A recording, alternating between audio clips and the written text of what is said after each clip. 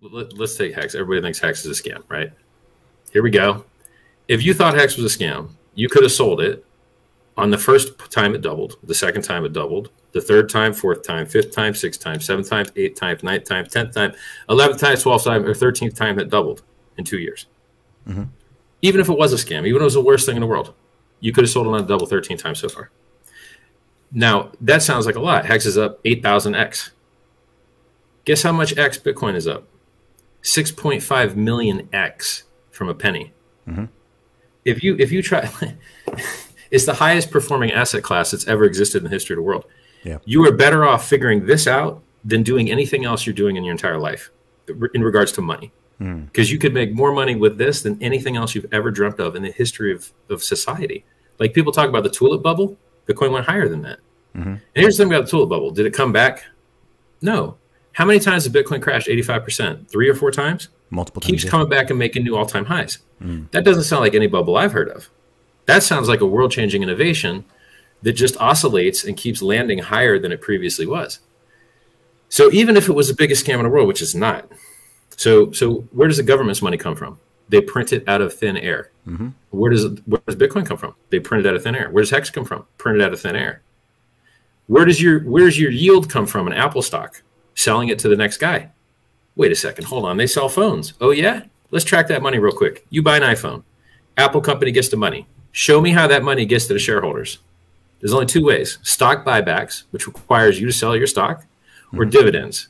And what percentage of those gains people are showing as stocks is dividends? This much. It's all the next guy buying. Yep. So your yield in the stock market is from them printing money and inflation, and that money's got to go somewhere. Your yield in the bank is the same way. Remember how I told you it was some tricks no one's going to tell you about? Here's another trick. When you put your money in the bank, they don't lend it. Everybody thinks they lend it, and that's where the interest comes from. Nope, that's not how it works.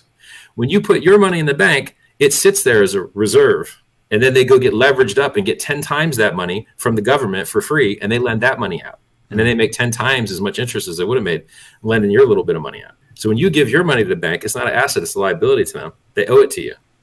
So where does your yield come from in a bank? Inflated money the government gave them for free. It's all inflation.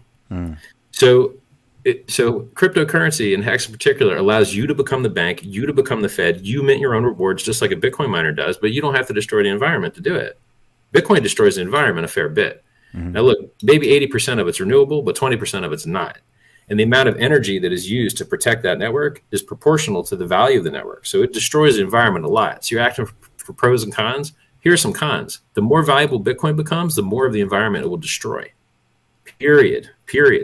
And what if you could do the same things Bitcoin does and get a consensus network that you can know what is true? That's what proof of stake does. Pulsechain.com removes that proof of work component and allows you to have a valid consensus network to build things on, and you don't got to destroy the environment anymore. It's also the world's biggest airdrop. If anybody that's got Ethereum coins is going to get a free copy of all of their coins on the Pulse chain. That's a lot of free coins and a lot of free pairs. There's going to be a lot of websites that got a lot of work to do listing 10,000 new pairs and 10,000 new prices. It's world changing, really world changing.